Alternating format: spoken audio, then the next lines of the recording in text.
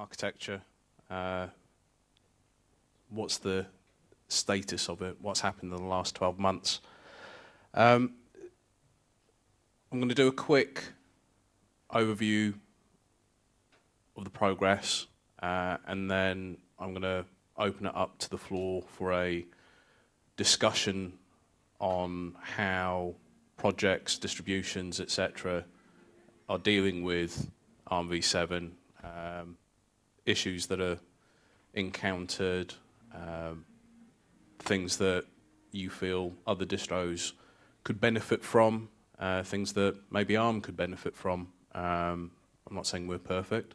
We're close, but not quite perfect. So, you know, it's all about getting dialogue going and working together. So, the evolution has been fairly rapid over the last 12 months. There's been quite a lot of work. Some of it's not overtly visible, but some of it's been more of code cleanup, etc. So first one is kernel. What's happened with the kernel? Biggest item really is unified kernel.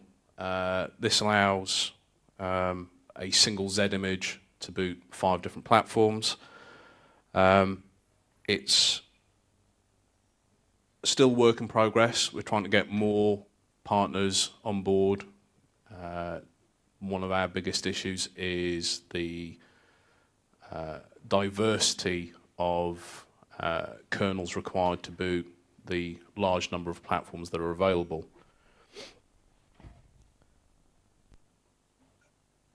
It's not perfect, but we're getting there.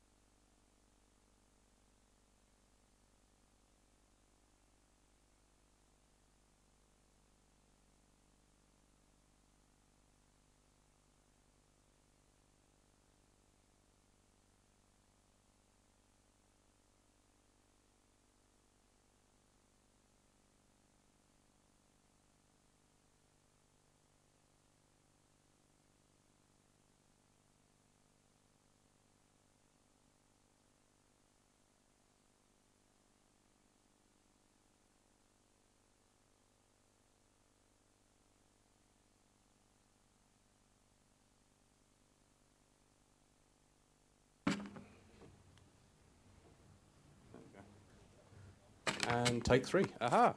Another item that's being introduced, it's not quite upstream yet, but code's public under review, is support for M-class SoC, so the microcontrollers, Arduino style devices. So that's slowly coming. Another improvement, thanks to the likes of the A7 and A15 class, of the A class, is virtualization. With A7 and A15, we introduced virtualization extensions to bring it on par with other architectures. And with that, both major hypervisors can now run. There's a debate, shall we say, over which one's more advanced, whether it be KVM or Zen. From our perspective, we just want them to work. So we're not going to get involved in any discussions of that nature. But again, things not quite 100% there. There's some issues around some of the tools, trying to get them updated so it supports hypervisor correctly. OpenSUSE are using KVM now on an A15 board as part of their build service, so we know it does work in the real world. The A7 should work the same as the A15. There's not a huge number of A7 based boards out at the minute, so it's a little bit harder for real world stress testing. Then power. ARM's always been known about low power, and we try and continue that. Big one is big little. So cluster of A15 cores with a cluster of A7 cores working in tandem. There's two schedulers for big little. There's what's known as IKS, in-kernel switcher, is being used at the moment. With that, it's more of a CPU governor methodology. So it will, if you have a low powered workload, it will schedule it on the lower CPU, so the A7. If you get more intensive usage, game or whatever, LibreOffice maybe, or something similar, it'll bring in the A15 when power's needed and then drop that out onto the A7 again. The other switcher available is the MP switcher, multiprocessor switcher. Code is public, not quite upstream. Still needs a bit of a cleanup. That's more of a CPU scheduler, so that will schedule the workload as required. And one of the key differences between IKS and MP, with IKS you can only use one of the CPU clusters at any one time. So either the A7 or the A15. With the MP scheduler, you can actually use both. First devices that are shipping later this year, for instance, the Exynos 5 Octa. I'm not 100% sure on which schedule. I've got a funny feeling that's going to be the IKS scheduler to start off with. But with the MP scheduler, you'll be able to utilize all 8 cores as required, and the scheduler will just assign the workload as required to the CPU. Compilers, always needed. Both LLVM and GCC work.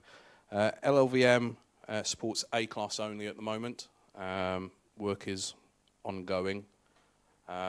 GCC supports all 3 classes, A, R, and M. So that's the most widely used compiler at the moment. The enhancements to GCC have been fairly varied. There was quite a big focus on A15 and A7, improving the pipeline there. A15, with those improvements, sees performance uplift of upwards of 5%, so fairly significant.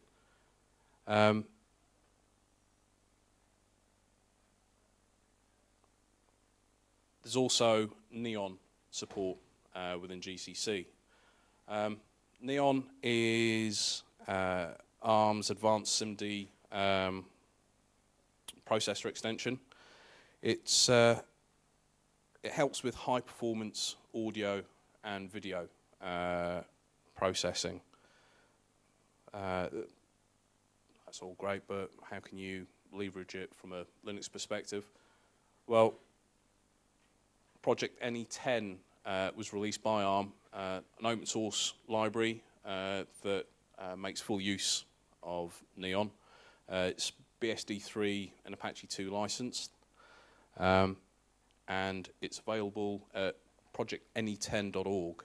It's available now, and its code's hosted on GitHub, so usual pull requests are more than welcome. Next enhancement to ARM v7 is Grub. We all use it, or most people use it nowadays, and work's begun. Not quite upstream yet, but it's under code review. And Grub now supports both U-boot and UEFI. So it, just takes a system firmware, regardless of which one it is, and will boot from there. So moving from one architecture to another, you get the tools that you're used to. Again, it's still work in progress, but the foundations are there, and it is working now. Linaro has been around for about 2 years, just over 2.5 years or so. It's a great melting pot of minds for those that are interested in the ARM space. The couple of key RFC channels and mailing lists take note of. Linaro is the main development RFC channel, where almost all the developers loiter around, discuss things. And Linaro Enterprise is RFC channel that's focused around ARM, Linux in the enterprise space, so the traditional server market where improvements are ongoing to get things up and running. They also host a cross-distro mailing list, which is at present very low traffic. I'd love to see the traffic pick up there for people to actually discuss anything to do with ARM on their distro, whether you're Debian, OpenSUSE, Fedora, Arch, whoever, and to discuss issues that you're encountering, any bugs that could be prevalent to other distros. They may have found a fix that you're not aware of, and it could be a quicker and easier way than trawling through Bugzilla or any other bug tracker trying to dig it out. They also host 3 conferences, Linaro Connect. They normally have one in Europe, one in Asia, and one in the States. And almost all the developers from members of Linaro meet up there, discuss, plan, hack, and generally try and improve the way things are going now.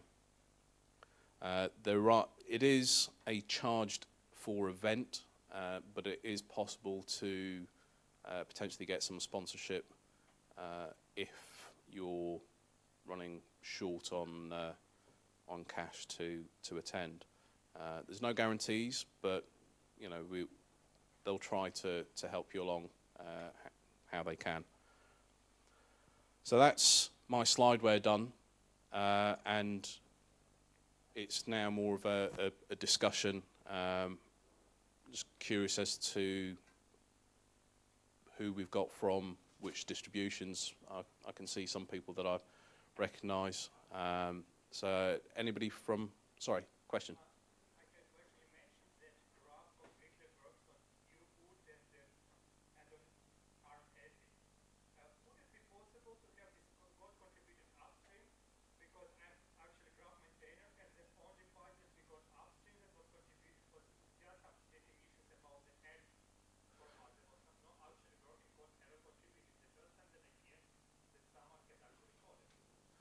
Okay, so those that didn't hear the question, gentleman in the corner there is upstream maintainer for Grub, and he's asking if the code could be committed upstream. My understanding is the code has gone through review internally to make sure everyone is happy that it works and how it works. My understanding is that it is being submitted upstream. I know the gentleman that worked on that is actually here, so I shall grab him by the ear and make sure that he does that as soon as possible. Yeah, you can find me at FOSDEM or at IRC. Yeah, there's it in the Grub channel or by email. And at best, search me at Coreboot. The Coreboot guys always know where I am. So. Okay. The only part which was contributed up until now was just some definitions for f.h file, which basically is nothing. Yeah, no, that. I appreciate that, and like I say, ARM has, due to the nature of our business, a fairly strict regimen that needs to be followed for code submissions, not just from a legal perspective, but also to make sure that our code is sane and stable to be submitted upstream. So I know it's gone through at least the first 2 stages, so the third stage is to get the code into your hands now for your approval. So I'll make sure that gets done.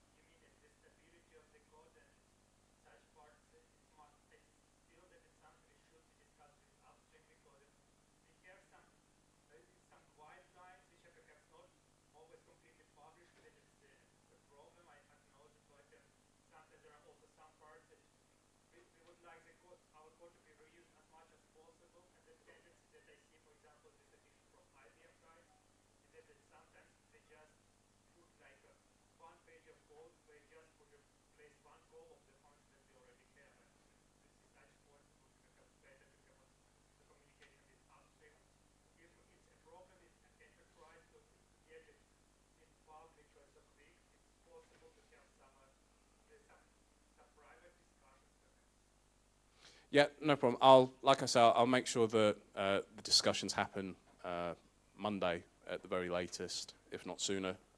Maybe I can introduce you in person and you can go through exact details this weekend. But yeah, I'll make sure that happens, because it's in my interest, or shall I say, it's in our interest as well as yours, to make sure that that code is upstream and merged, so everyone can benefit.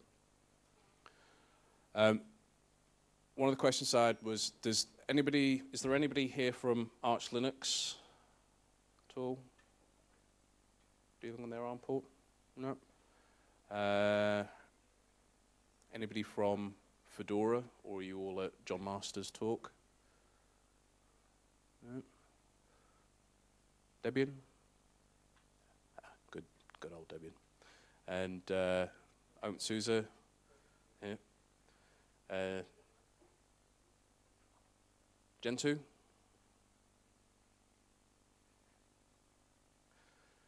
Let me see. Ubuntu? Or are you all going under the Debian banner? Great.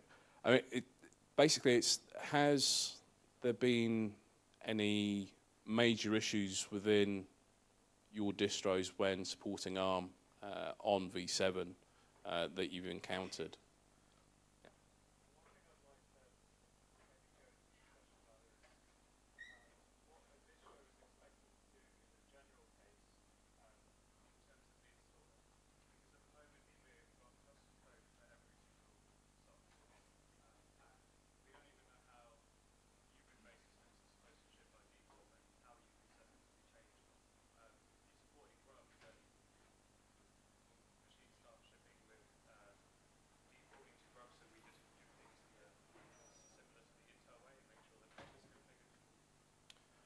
So,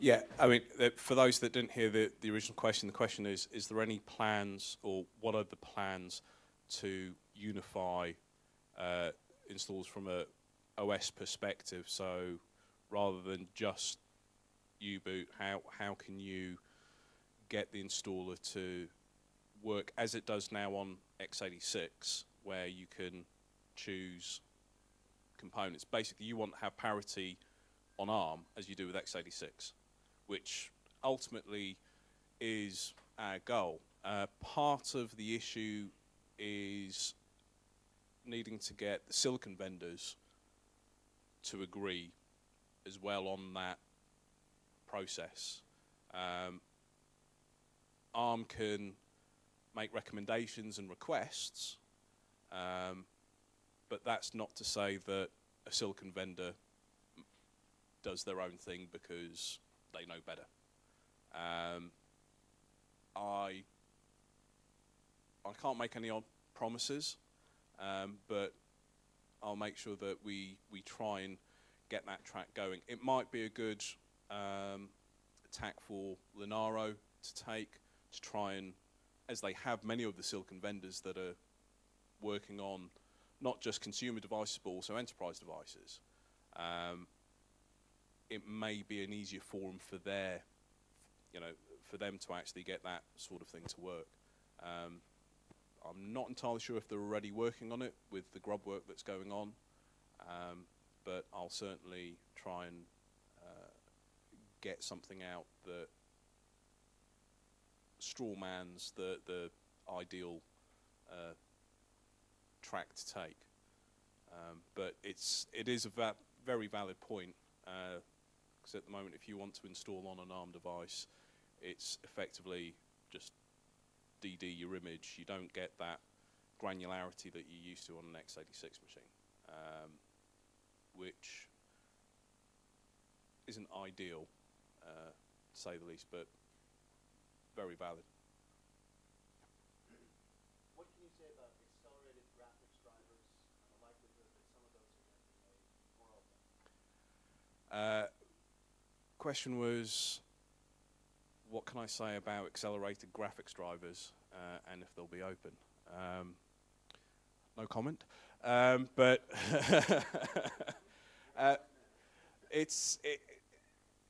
graphics drivers on Linux are always a thorny question. They're much better now on x86 than they used to be. They're not perfect, but they are ahead at the moment of ARM in so much as you can get some open source accelerated graphics drivers. There are discussions on how best to go about it. It's not very easy because there's a whole heap of IP involved. There's the Lima project that's working on trying to create an open source graphics driver for the Mali 400 series. But officially, I genuinely can't make any comment, as it's something that I'm not really able to for legal reasons, in all honesty. It's something that I'm working to try and rectify, but that's long-term goal, 5-10 year type goal. It's not just this community that would like that, but even the silicon vendors struggle a great deal being able to ship that. So your big company like Renaissance, for example, would like this kind of thing easier to do on the side. Yeah, so getting silicon vendors to push for that may be the right tack to go around.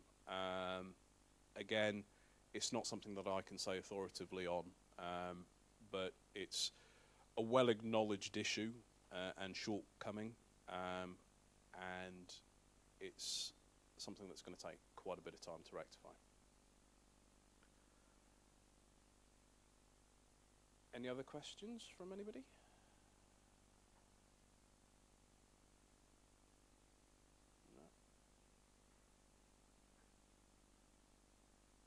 No. Nobody's got any issues with ARM. We are wonderful, working perfectly.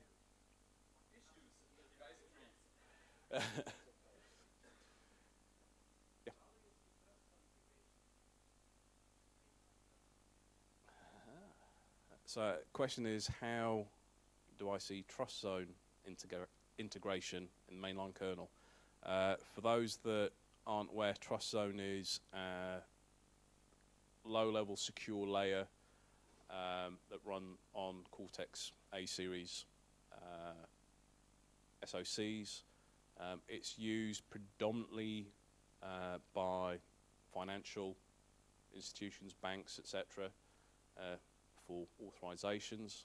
It's also now being used for media applications, so I hate to say it, DRM authentication for playing back video files, etc. I'm not entirely sure how trust zone is being looked at from general Linux perspective and how it can be integrated into mainline. There are discussions on how trust zone can be utilized within the general Linux space on server side for authentication perspectives, so SSH key type authentication. It's still out there. Do you have any opinions on how?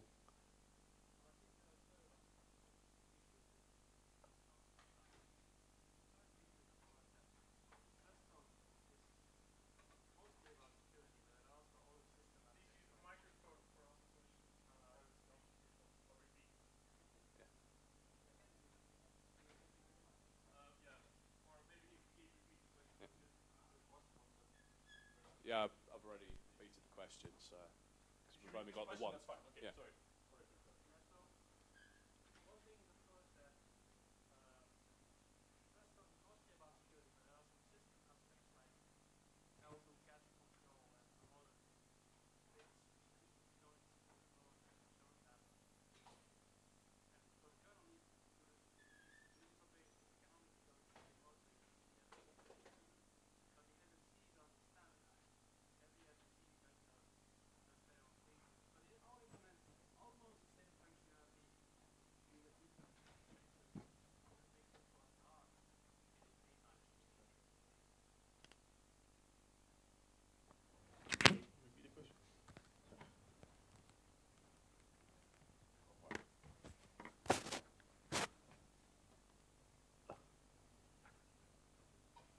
Sorry about that. Should be on. Yep. Yeah. Sorry.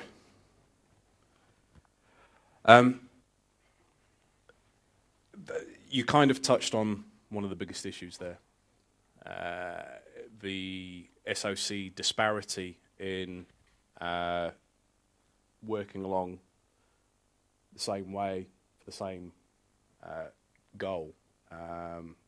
Again, that's something that would need to be brought up in a forum where SoCs can actually agree. It may start to improve a bit now that Trustonic's been created, which is going to be dealing a lot with secure zone workloads, etc. So I can take that item back and see what the idea is and try and make a mention of it, and I can discuss with the secure zone guys on how best to integrate that in mainline. But at the minute, I can't really say. Yeah, so what I think would be useful would be some sort of standard or guidelines from ARM which says these functions we expect to be offered by the secure layer, and this is the API you have to use to actually use them. And maybe you could, I guess there might be also from the security side services which are very common and have have almost the same semantics across various implementations, but are of course again not exactly standardized. Yeah, I think part of the issue may be the fact that because it's interfacing with Secure Zone, there is potentially the fear that, well, if we have this public API, then that means that we're opening attack vectors into Secure Zone. That shouldn't be the case. I mean, if your secure implementation is correct, there shouldn't be a problem in publishing the API, right? Shouldn't, but I'm just playing devil's advocate here in so much as the guys may go, no, we don't like other people being able to snoop around or whatever, even interfacing. It's called Secure Zone for a reason, such like all what I can promise is that I will go back to both the kernel teams and the Secure Zone teams and see what their views are and see if we can get something moving forward. Sorry. Okay, thank you. Any other questions? How are we doing for time? Still got a bit of time. No. Sorry. Sorry, I'll repeat the question.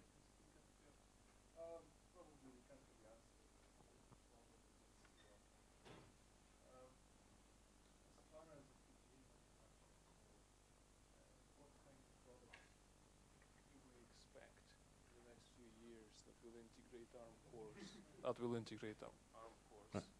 Sorry, can you just repeat the question now that you've got the microphone? PGA? FPGAs. Oh, FPGA vendors. So what FPGA products may be coming out, I have no comment on that, in so much as ARM don't actually manufacture anything. Yeah, I know. So you would need to go, yeah, we license the architecture design, and then vendors like Samsung, Qualcomm, Nvidia, etc., they then take that design and build up on it and build products from that. So you would really need to speak to the hardware vendors to try and find out what their product roadmaps are. I mean, personally, I find out what products are shipping almost the same time as most of you guys will find out from, whether it be The Verge, Engadget, whatever, usual online sources.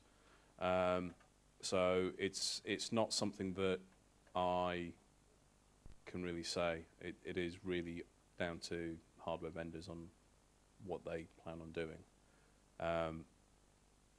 So there are V7 is going to be around for a while, and there are new products coming out based on the architecture. So I mean, the next big product is going to be Big Little. So Samsung's Exynos 5 Octa is the first announced product. There are going to be more, I'm assured. So Big Little is different to NVIDIA's implementation, where they have quad core plus one. So with Tegra 3, you've got a much lower powered helper core that's used at boot up. Once system's up and running, it then hands off to the quad core for running applications, etc. So that's the next big one.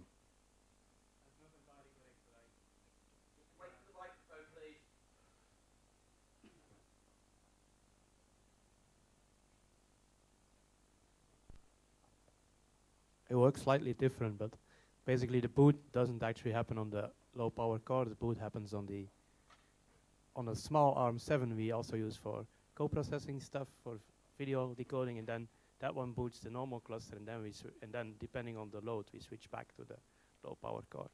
Yeah, I mean, it's Big Little-esque, but not quite. The major difference between what Tegra does and what Big Little does is that it's not cache coherent, so we can't, and also we can't run all cores at the same time like you can in Big Little. And that's actually the major difference. And it's also not symmetric. Yeah. And the not symmetric thing is something which you can, of course, also do in Big Little. Big Little doesn't have to be symmetric. It's just that the first implementation apparently will be symmetric. Yeah. But there is no requirement for it to. Yeah, there's no requirement for it to be symmetric. No. Quite correct.